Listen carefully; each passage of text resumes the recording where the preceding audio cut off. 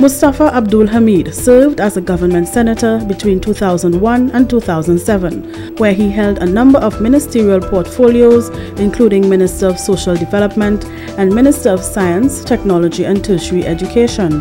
He was later elected to the House of Representatives on November 5, 2007 as the Member of Parliament for the newly created Chaguanas East constituency.